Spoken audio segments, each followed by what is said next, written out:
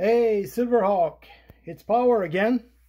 I'm making you a new video for Riftbreaker. Alright, like and comment, of course. Alright, so I'm making a video because I had many comments on your most recent episode 6. So I had 7 tips to give you, so I said, well, the text gonna be too long, so I'm gonna make a video. All right, so let me grab my pencil here. All right, so the first thing, currently, if you go to your research panel, you will see on the top, you're going to see a little vial like this, like a chemical vial, and with +1. That's your level of alien research. And +8 with a down arrow. So that's your communication hubs. They download at +8. So right now the communication hubs are really good, but the alien research is really bad. You need to add several levels to that. Add many alien research labs and upgrade them, because man, it really sucks. Okay, hold on, I'll be right back. There we go. All right. The second thing is the order of research. Let me grab just a piece of paper for that. All right, all set. Okay, so for the order of research, recently you have developed technologies that you don't need at all, like lightning tower, heavy artillery tower. I mean, you don't even have the resources for these towers. And liquid compression, you don't need that at all. And then magnetic stabilizers. You've developed lots and lots of technologies that you don't need at all at the moment. For example, the magnetic stabilizers, it's available early for research, but you only need it for the end game. So you've researched all of that for practically nothing. And at the same time, there are very useful technologies that you have not researched enough. For example, let's talk about the healer tool. That's the tool at the bottom of the screen, okay? It's the instant healing for your mech. You have only recently developed it to advanced quality. Okay, you should have got that a lot sooner, but now it's advanced. It's all right.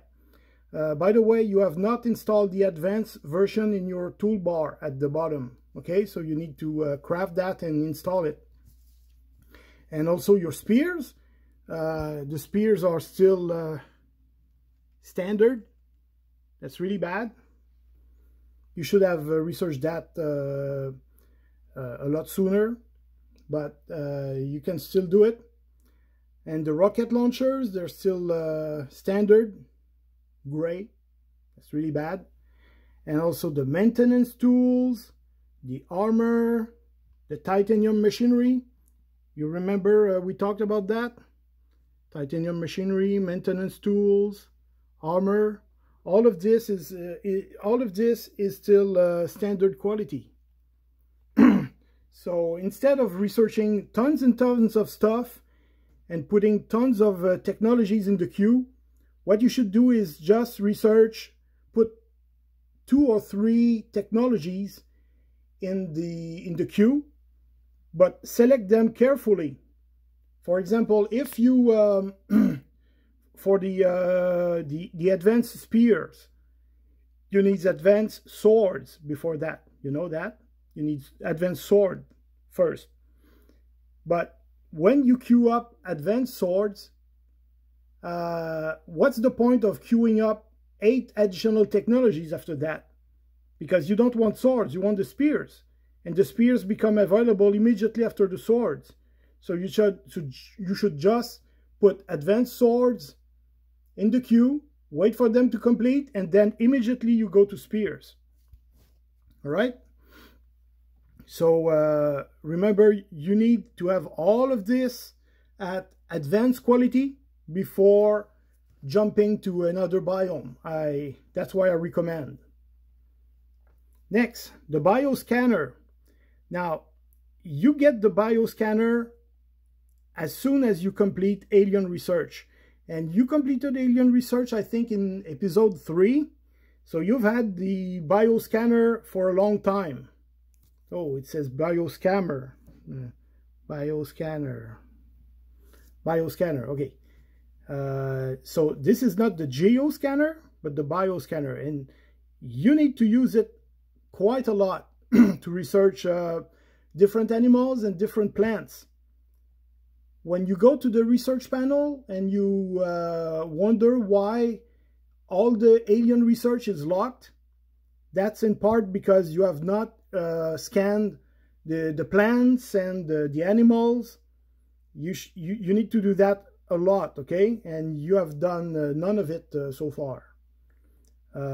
Also, when you move around the map and destroy plants just to get plant biomatter, well, it gives you plant biomatter, but you also destroy the technology that is inside those plants that you could scan.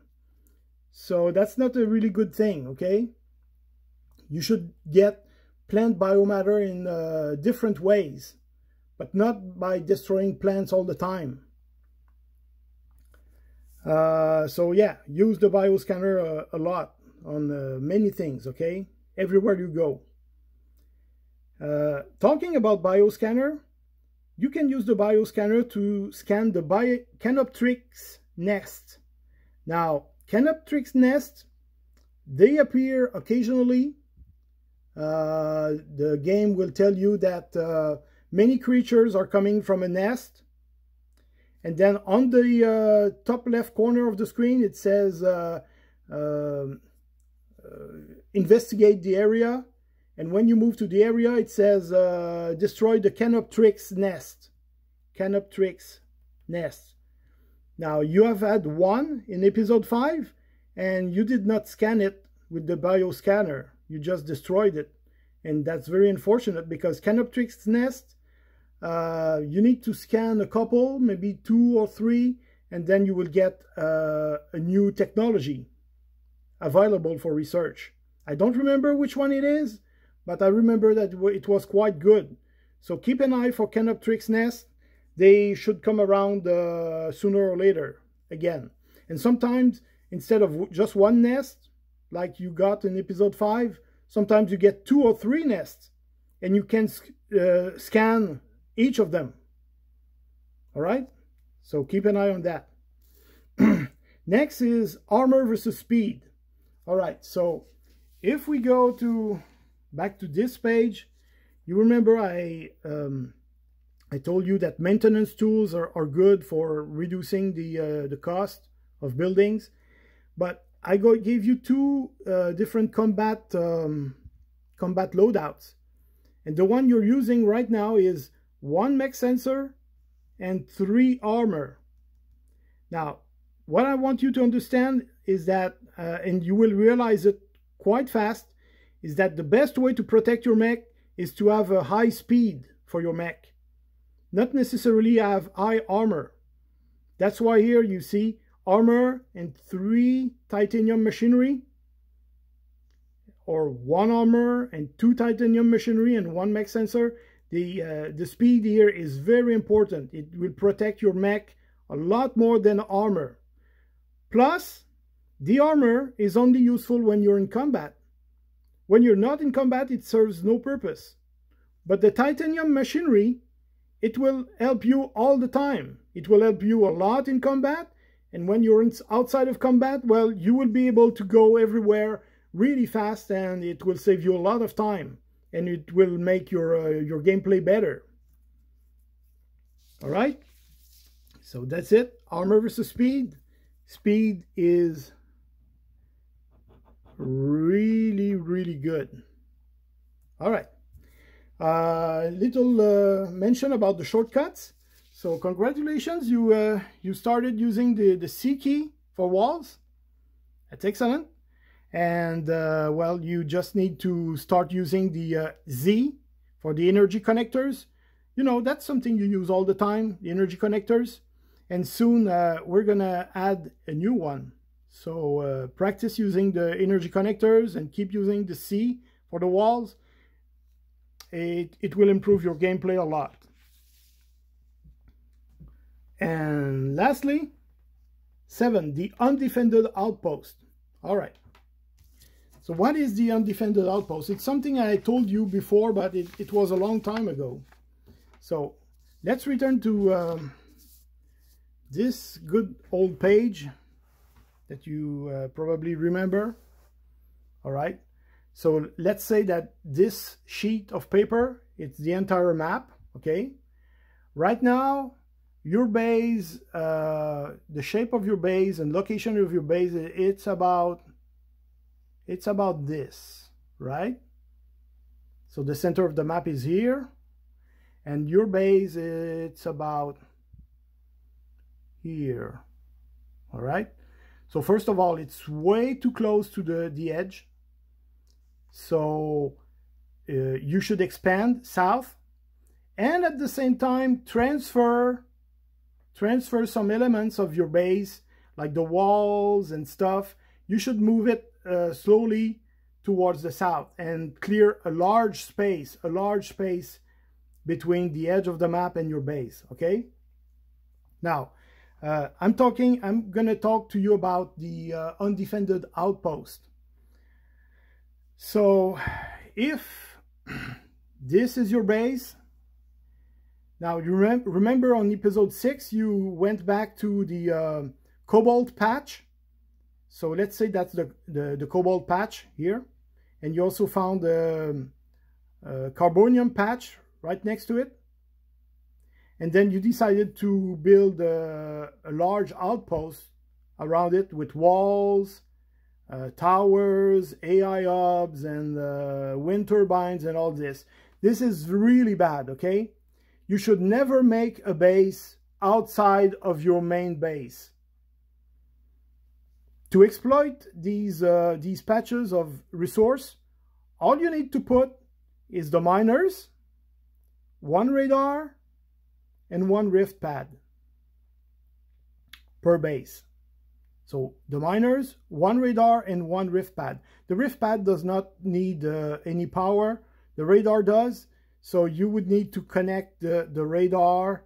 Let's say you put 1 radar here in the middle here, and you would need to connect the radar to your main base. That's really easy to do. Okay, so you must not defend those patches. Okay, no wall, no turret, no AI hub, and no wind turbine. Because what you just did, you built a large outpost and you started adding lots of turrets and everything. And later on, when the enemies become harder, you're going to improve the turrets and you're going to spend lots and lots and lots of resource. And all these resources will not be worth the 2 patches of minerals. It will cost you more than what you will get from those patches of minerals. Okay, so that's why it's important to leave it alone. You just build the miners, 1 radar, and 1 rift pad. Now, suppose the enemies are about to attack your base and they're coming from this side of the map here. So obviously, while they go to your base, they're gonna come upon this. So when you see that the enemies will appear here, you use the rift pad, and you simply remove the radar and the miners. You leave the rift pad there. You just sell the miners and the radar, and you can come back later and put them back on. Okay, so that's why it's called the undefended outpost. Okay, so it's designed to cause you no worries and be very cheap and expendable. Okay, if you want, you don't have even to come back and sell the miners. You can just abandon them because they don't cost a lot. And building that large outpost and putting all the turrets and stuff, it takes a lot of time. That's time you could use for other stuff like scanning, using the bioscanner, or expanding your base towards the south, or moving stuff from the north towards the south.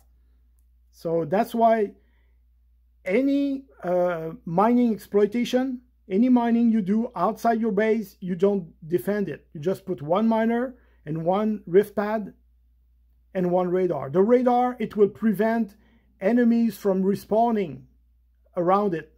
So you kill the enemies, and then you put the radar, and then the radar will prevent the local monsters from respawning. All right, so that was the video. So there was the level of research. Your alien research level is really bad. The order of research. Try to research stuff that is useful first. And then you need to improve these things here to advanced level. The bioscanner, you need to use it a lot to scan lots of stuff all around. The Canoptrix nest, when you get them again, you need to scan them before destroying them. And then armor versus speed. Speed is a lot better, so you need the titanium machinery. By the way, titanium machinery does not require titanium to build it.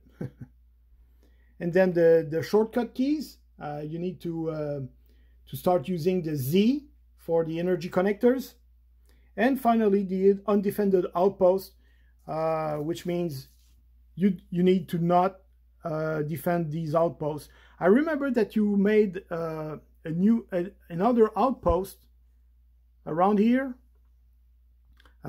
It's well defended and it's really close to your base. Okay, so don't destroy these defenses. Just integrate them to your existing base, and it's going to be all right because it's well built and it's not very far away from your base.